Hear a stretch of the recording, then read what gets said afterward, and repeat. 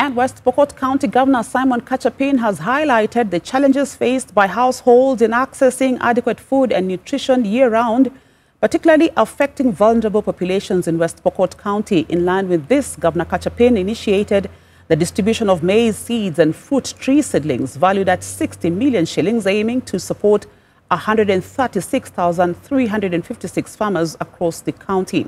As Gloria Musimbi reports, the event marks a significant milestone in the county's efforts to enhance agricultural productivity and combat food insecurity, signaling a collective commitment to the well-being and prosperity of West Pokot's farming community.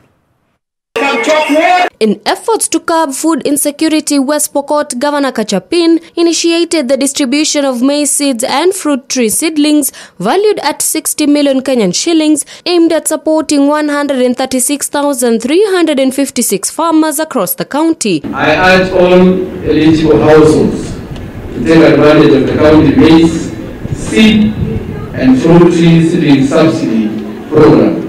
I would like to appreciate our farmers for their readiness in preparing land on time. Also, Kenya Seed Company for timely supply of seeds, and National Cereals and Produce Board through their regional manager, Dr. Friton, for complying with our request.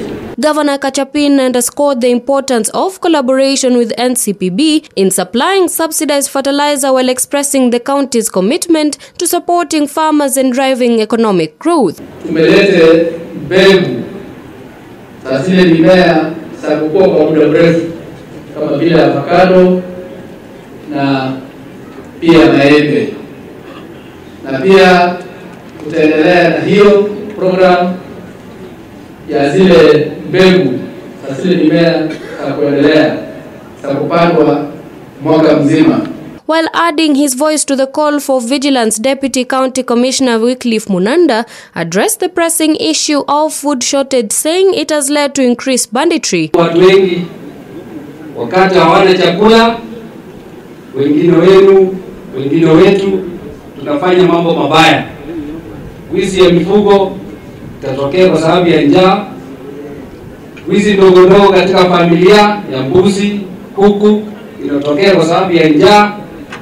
Kwa hivyo wakulima wetu, ni kesi mzuri sana kutoka kwa county government ya West Pokot,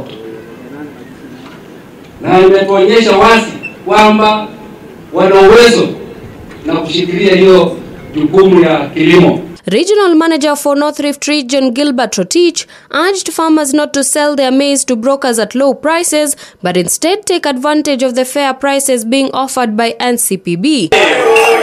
Reporting for OpTV Newswatch, I'm Gloria Musimbi.